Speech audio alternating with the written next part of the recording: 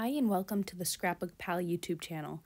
This is Colleen Beamish from Humor Bean Cards, and today I am very excited to be using some new products from Lawn Fawn that are now available at ScrapbookPal.com. So to start, I have the Lawn Fawn My Rainbow stamps and dies.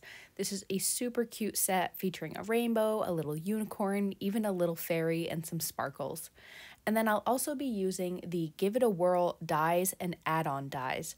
This is such a fun mechanism for your cards to make them interactive, where the initial image whirls around to then reveal a secondary image.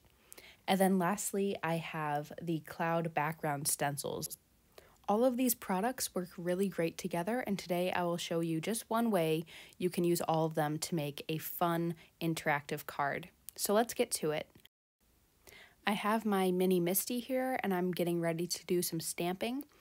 I have the two cloud images from the stamp set, and then the paper that I'm stamping onto is just some computer paper. What I will be doing is creating the masks for my clouds. So that's why I'm using just thin computer paper, and my stamped image doesn't have to be perfect. You can use masking paper for this, but I figure it's just as easy to use computer paper and some temporary adhesive later on. So to create my masks, I am fussy cutting out each cloud.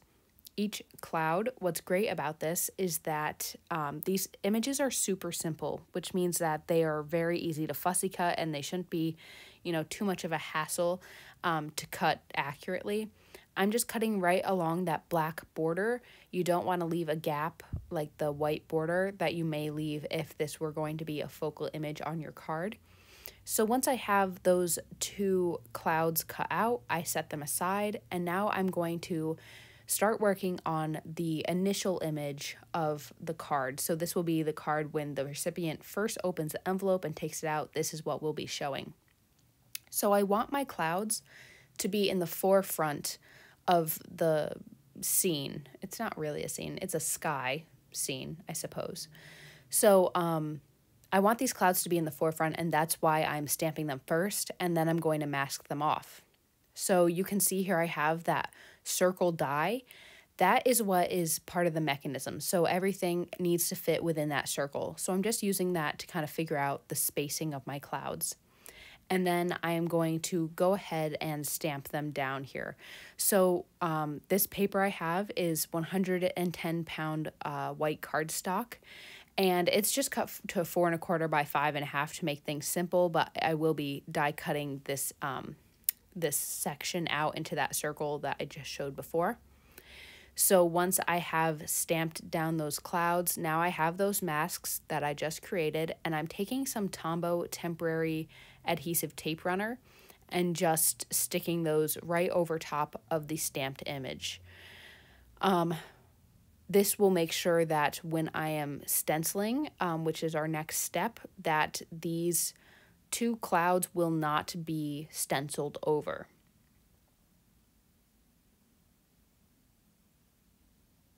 So now I have the cloud background stencils. This set actually has 2 stencils in it, so I just have the first one here. And also, I don't want you to get confused because I actually attempted to create this card once, which I filmed initially, and then I messed it up, so then I tried again. So you're seeing the second attempt, and that's why the masks went from being white to gray.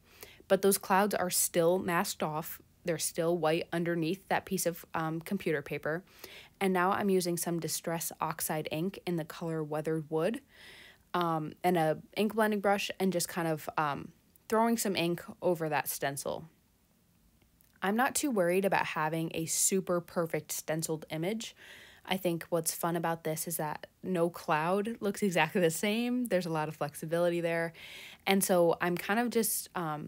I'm actually kind of purposely being uneven. So like some clouds are darker than others.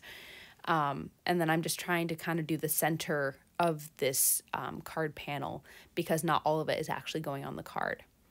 So I'll continue to add some ink all over. This is the second layer of the cloud stencils, which it actually has the outline of the opposite layer. So like when I want to line it up, you can. you can kind of see it there as I pick up the stencil. But now I decided I wanted to add some more clouds. So I'm just picking it up and moving it around to see where do I want to fill the gaps with more clouds. And then I'm just inking over those specific openings. If you wanted to be really specific with it, you could definitely go in with a smaller blending brush, but I wasn't too worried about it. Now I'm just going rogue and I'm just adding ink all over the background. I want it to look like a stormy, cloudy day. So again, I'm bringing that dye back in just to see like where am I at? Where do I need more ink? What is looking good, bad, etc. And yeah, I decided I wanted more clouds. I want it to look really stormy.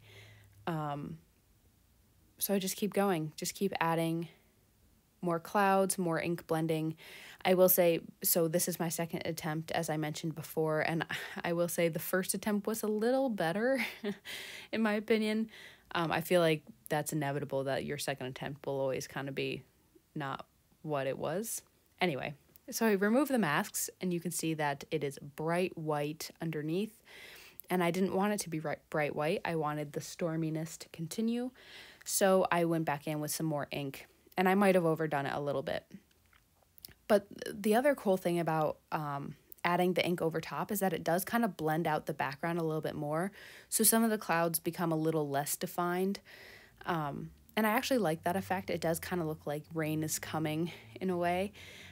So once I'm happy with how all the inking looks and the level of gloominess, then I'm ready to stamp down my sentiment. So from the My Rainbow stamp set, I'm using the sentiment on a cloudy day. And that will carry over to the secondary sentiment, which you'll see in just a minute. But this kind of finishes my initial image. So now I'm stamping down what will be the secondary image, what will be behind that first cloudy image. And this will say, "You are my rainbow." So overall, the sentiment of the card, "On a cloudy day, you are my rainbow." So I'm stamping that with some black ink, again on that same 110-pound white cardstock. I'm double stamping it just to make sure I get a very solid image. And then I'm going to mask off the clouds again. So I'm just reusing that same mask. I didn't cut new ones or anything. That's the fun thing about masks, is that you can save them with the stamp set and use them over and over again. So I'm masking off the clouds, and then I have the rainbow stamp from the stamp set, and I'm just lining that up. The reason I masked off for this is that, again, I want the clouds to be in the forefront, and I want the rainbow to look like it's coming out of one cloud and going into the other. And you'll see here, once I stamp it down and I remove the masks, it looks like it's one solid image. And I'm really happy with how this turned out. I thought about adding some more. Like I said, the stamp set has a unicorn and fairies and sparkles. But I wanted to keep it pretty simple for this card. And I was thinking when I was first stamping that out that I could go back and add more, but I decided not to. So I went ahead and die cut out that first image using the circle die. You'll see here that what is unique about this is that it has a slit going halfway across the circle. Now I just take my nail and I rub it along that the paper, the edges, just because there's some like little paper sliver thingies, and I want them gone so that it's a nice smooth edge. And then I do the same thing with the other image. I went in and I did some very, very simple Copic coloring just to add the rainbow colors. And then this scallop circle is from the add-on die set. So there is a large circle in the regular die set, but if you want that scalloped edge, then you need to get the add-on. I don't think I mentioned before that all of the products I use in today's video will be linked down in the description below, and also they are all available at ScrapbookPal.com, so be sure to check that out. Now I'm moving on to my card base. So I just have some navy blue cardstock here, and I actually am making a square card, so it's 4 1/4 by 4 1/4, which means before I scored it, it was 4 1/4 by 8 1/2. I scored it at 4 1/4. And yeah, with my bone folder, I enforced that fold. And now I have the, I believe this is called the Diamond and Floral Tiles die cover plate. but it might be the opposite, Floral and Diamond tiles. Either way, it's from Pinkfresh Studio. It's linked down in the description. And I die cut it out, and then I cut it down so it was square to go onto the card front. And I'm just using some liquid glue here. This is the Barely Arts liquid glue, to put some glue on the back of that to stick it down to my card base. I was just kind of all over the place with the glue, but the cool thing about the Barely Arts glue is that it has that super fine tip, so it makes it easy to not put glue where you don't want it. Obviously, I sped this up a bit, but I used the corner of my Scor-Pal thing. You could also use your MISTI to put that square directly onto my card base. Okay, now I'm getting ready to assemble the mechanism. And I'll be honest, this part was tricky. It threw me through a loop. I think practice is necessary. So this is actually my second or third attempt. You take that little rectangle and it has a score line on it. You die cut it out. Now what I've seen is that people recommend using just computer paper for this, a thin type of paper. But when I was practicing, the thin paper was ripping. So right now I'm using computer paper, but I actually go back in with a heavier weight cardstock because it just was not working out for me. And you're going to take that folded piece and you're going to put glue just on one side of it and glue it above the slit. So right now my circle is upside down, but when it was right side up, it's above the slit with the fold on the slit. Be sure, like, if you're trying this for the first time, which I was here, you're going to want to just, like, watch a couple videos to see, like, how to go about it. And it's a little confusing, too, because the background is my first attempt at the cloud stenciling. So just disregard that. On yours, it would probably be white. And then I die cut out a second circle with the slit in it. It's the same exact die. I just die cut it out of some heavyweight cardstock. I put glue on the tab, the side of the tab that was showing, and then I attached the secondary circle to it. So now you can see that the tab is the only thing connecting these two circles. Otherwise, it's completely loose. I made sure to let that dry, and then I'm going to cut out this piece. This is a little handle so that the recipient can give it a whirl. So I die cut that out, and then I'm adding glue just to this bottom half. And that's what's going to kind of nestle into our mechanism. Sorry, the focus is kind of off here. I hadn't noticed that when I was filming it. But now I'm going to tuck this right into the circle. So it's just glued onto the back of that front image. You can kind of see here. And you want to make sure that glue isn't, you know, sticking to anything else so that it can spin as needed. So this part of the mechanism is all set. It's pretty straightforward. And the next part, I would say assembling it, and the next part is a little trickier. But we're going to turn both pieces over. We're going to take the piece that has that tab right on it. See here how I'm separating the front from the back, and I'm putting that right into that scallop circle slit there. And then that's it. It doesn't lay perfectly, and you kind of have to finagle it a couple times to get it working, but it's an amazing mechanism. It's very cool, and it looks like you're transitioning from one image to another. Yeah, I don't know. I had a little bit of difficulty. I think maybe I was overthinking it, but it did take a little bit of practice. And then, so now I'm getting ready to add this to my card front. So I'm taking some foam tape and I'm just cutting very, very skinny strips of foam tape. And then I'm going to put that around the edge of the scalloped piece. You see how there's kind of that stitching line? It's a decorative stitching line, but I'm kind of keeping the foam tape as far to the edge, like on that stitching line as I can. The center circle needs some room to kind of wiggle around. So if you put the tape too close, it will hinder the mechanism's ability to spin. So I needed a little bit more, so I went ahead and cut another strip of foam tape.